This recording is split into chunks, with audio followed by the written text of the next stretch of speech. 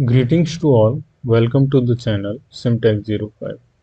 In last few videos I talked about the dynamic behavior of the system, in which conditions of the loading I can consider that load as a dynamic load. Is cyclic load is always a dynamic load, or can we consider one cyclic load as a static load? So those type of questions answered in previous few videos. Apart from, we talked about different type of amplitude, application, and how we can utilize to apply in any type of step, like in general static step, in implicit step, explicit step. It's depend. So let me show you my playlist. Okay, just search Simtech05 YouTube, and here you have playlist. Okay, I always suggest to go through the playlist. In videos you will find all the videos randomly, but if you go through the playlist, the videos are arranged sequentially in this playlist, especially Abacus Dynamic Analysis playlist. Okay, so here this is the first video. As I told, in first two videos I talked about the dynamic system, forces, and lots of other important conceptual points. In third and fourth video I talked about the amplitude, different type of amplitudes, and how we can utilize and apply. Fifth, sixth, and seventh video is totally about the implicit and explicit analysis, difference, application, how algorithm, especially the explicit algorithm, works. If I solve any problem with the same technique, what will happen? These all things I explained in these three videos. But after the introduction, I should introduce different type of methods to solve any dynamic system. Then I have to come to the implicit and explicit technique. So the today's video is the connecting video that connect the introductory part to the advanced part. And after that I already uploaded the quasistatic analysis. In quasistatic also I need to upload one or two more video, so be in touch with this playlist. Let me continue.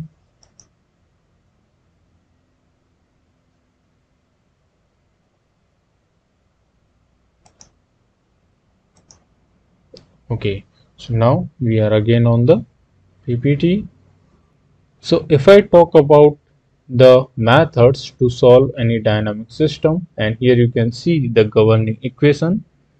Let me on the laser point.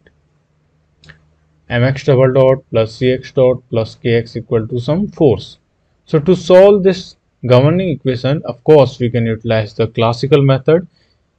You may remember in our engineering mathematics book, we solve the second order differential equation by finding the complementary solution and particular solution. Of course, you can find out the solution in such way. If your equation is quite simple, we can say second order or first order differential equation, as well as you have one or two equations, not the bunch of the equations. Then you can utilize the classical method. Duhamel's integral, also one of the technique that utilize small short impulse. Actually it converts the applied force into small short impulse, and then it superimpose the solution by connecting the also small solutions. So of course that Duhamel's integral also having lots of limitations. It cannot be applied to the non-linear problems, because here we are going to utilize the superimposition condition. If it is non-linear, then we cannot superimpose the solutions. Transformation method, in which we convert our differential equation into algebraic equation, but again lots of limitations we have, and when problem become complex and complex, more degree of freedom involved, then transformation become very hard. So last is our numerical method that can be utilized for any complex type of model with large degree of freedom and for both linear and non-linear system. Only we need what? Higher computational power if you have complex problem, large problem. So now we will talk about the numerical methods. In numerical methods, generally we talk about implicit and explicit always. Okay, here explicit direct integration and implicit direct integration is mentioned. I will explain what is that direct integration. But not only that, if you have dynamic problem and that dynamic problem is linear, then you can take advantage of this linearity. Linear dynamic step is available with abacus. Similarly, if you have vibration type of problem, you can utilize the model based steady state harmonic response analysis and transient response analysis, response spectrum analysis, random response analysis, and etc. Of course, the vibration analysis comes under the dynamic analysis, but you not need to utilize always the implicit and explicit technique. You can use those random response and response spectrum analysis techniques. So these two techniques, implicit and explicit technique, are direct solution procedure. Not only these, apart from implicit and explicit, the subspace method and steady state harmonic response analysis method, those are also comes under direct solution procedure. I will explain what is direct solution procedure, but just keep in mind these four techniques comes under direct solution procedure. Apart from these, we have modal superposition procedure. In that we have all the vibration problem solution technique like model based steady states, as I mentioned just before, transient response, random response analysis, spectrum analysis, complex eigenvalue extraction, and all these things. This model superposition type of analysis is completely a different era. We will talk in separate video about these type of analysis. Here we are limited to direct solution procedure and especially we are concentrated on the implicit and explicit technique. And these implicit techniques use basically an operator that is known as the Newmark operator. That's why sometimes it is called beta Newmark method. And we are utilizing abacus standard for the implicit technique. Or we can say the implicit technique is utilized within the abacus standard. And the explicit technique utilized within the abacus explicit by application of the central difference operator. Of course, you know the central difference operator. Why we use always central difference operator in abacus explicit? It's like a most stable operator for the explicit technique. In one research paper I found central difference explicit integration operator having greater stability region as compared to the other operators. Greater stability region, it's mean what? It will stable in broader range, broader limit as compared to the other operator. Other operator may be forward operator, backward difference operator, so on. So that's why the explicit technique use the central difference operator. It is widely used in it. And similarly, if I talk about the beta Newmark operator that used by the abacus is depend on the two constant alpha and beta, and the value of the alpha, beta, the constants are different for the different conditions. Like for the transient fidelity it is different, for the moderate dissipation it will be different, and for the quasi-static it will be different. Let me show you in the software.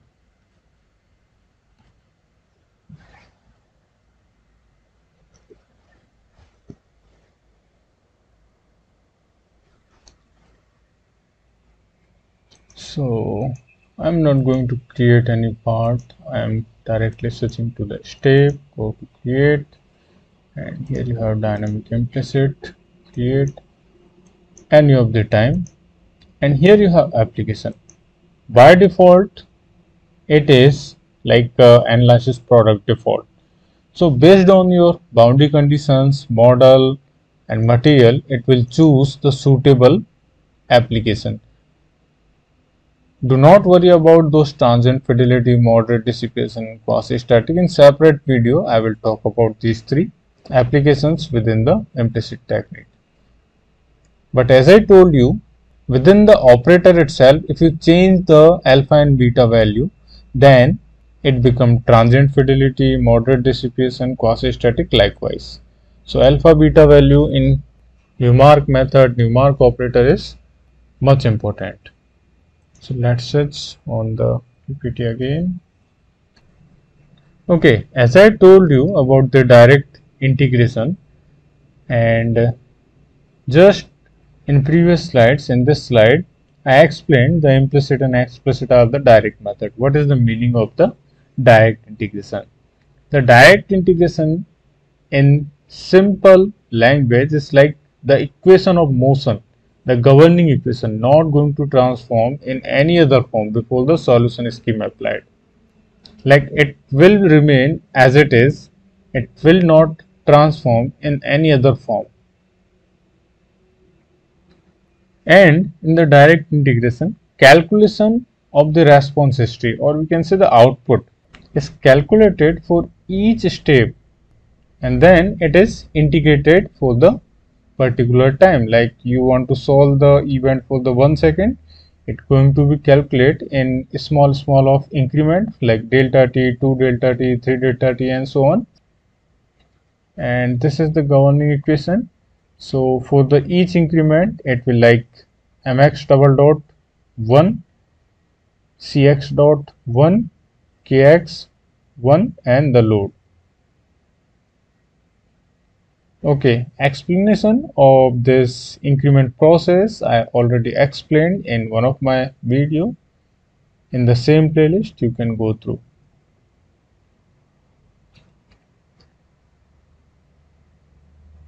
So again, explicit use the center difference operator, that's why it is called center difference method also. By explicit we can solve a quasi-static problem also. Quasi-static, okay, it should not be here. Let me just modify a few things. Quasi-static techniques, quasi-static by explicit, not this. Okay, this is just wrong.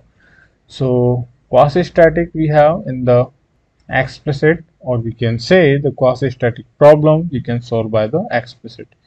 And similarly for the implicit, that use the beta Newmark operator, that's why it is called beta Newmark method. We have transient fidelity, moderate dissipation, and quasi-static.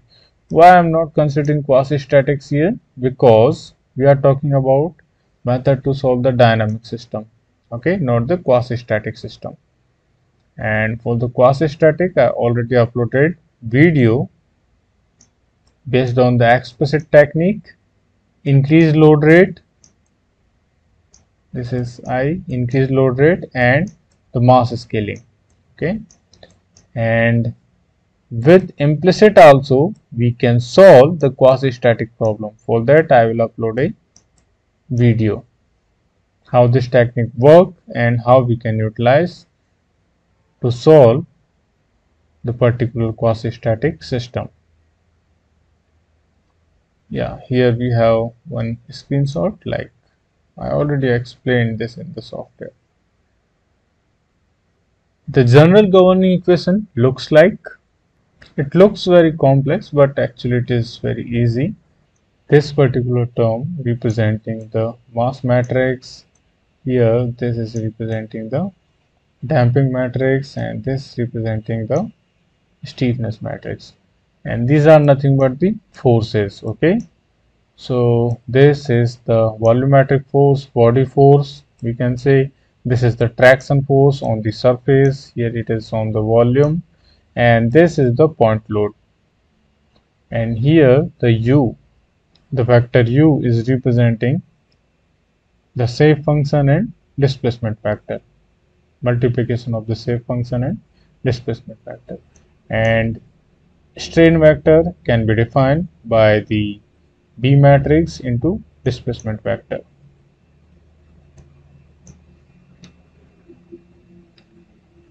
So in simplest form, you can write down this equation likewise. If the stiffness matrix is not constant, it is also depend on the displacement and velocity of the system, then you can rewrite this particular term as like function of u and u dot and the p actional. Okay, the pt is nothing but p actional. So these two terms like damping and the stiffness, these are the internal force and this is the external force. So external force minus internal force, if we have difference between external force, applied force and internal force that resist by the material and system, then it can be compensated by the inertia.